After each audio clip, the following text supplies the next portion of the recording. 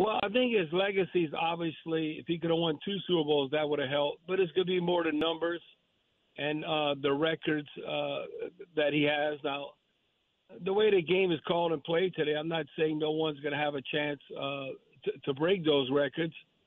But, I don't think players are going to play as long. It's so much money involved that you might see a player, maybe I'm tired of getting beat up, play 10 or 12 years, but maybe not 18 to 20 years to have those records. I think it's very similar that how Peyton Manning took advantage of his opportunity as far as stats and numbers and winning seasons.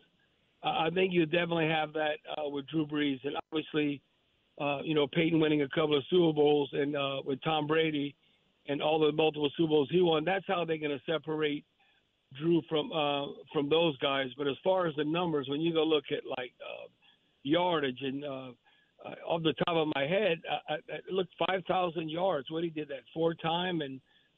I mean, he's in the record books, not one handful, at least two handfuls, if not a dozen different areas as far as playing the quarterback position. So he's going to be amongst the best. I don't know if they'll put him in the top five. I think for sure he's in the top 10. The top five, there's a lot of argument when you look at the history. And I think what might hinder him is only winning one Super Bowl. And then, then people look at overall physical skill. I would say he might be the greatest NFL quarterback of all time as far as working with what he has. Because Drew Brees is not the type quarterback that if you saw him walking on the street, he must be a pro football player. It's not something you punch in the computer and out would come Drew Brees.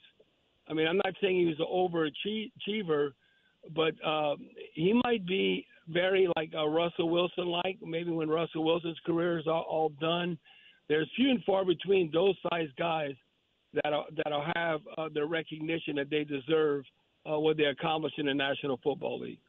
Bobby, you played the position. What did you admire most about Drew Brees' ability on the field, operating and running the team as a quarterback? I would say his overall leadership. You can't coach that. That has to come from within. I would say his work ethic, and work ethic is a year-round thing, how he trained. I know how hard that is to keep that fire in the belly and to keep that going for 20 years.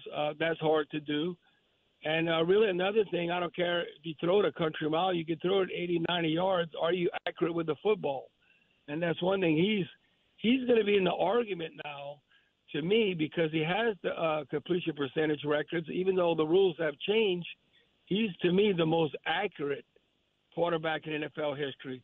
Simply because, what does he have? I don't have my notes in front of me, but 3 out of the top 5, or it might be 4 out of the 5, and the most highest completion percentage in a season. And that's hard to do week in and week out, considering when defenses know what you want to do and they game plan for you, and you're still able to complete passes on that level. It's not like you had a completion percentage for a month at a high level, because then teams figure out what you're trying to do. Drew did that year in and year out, which to me is truly amazing.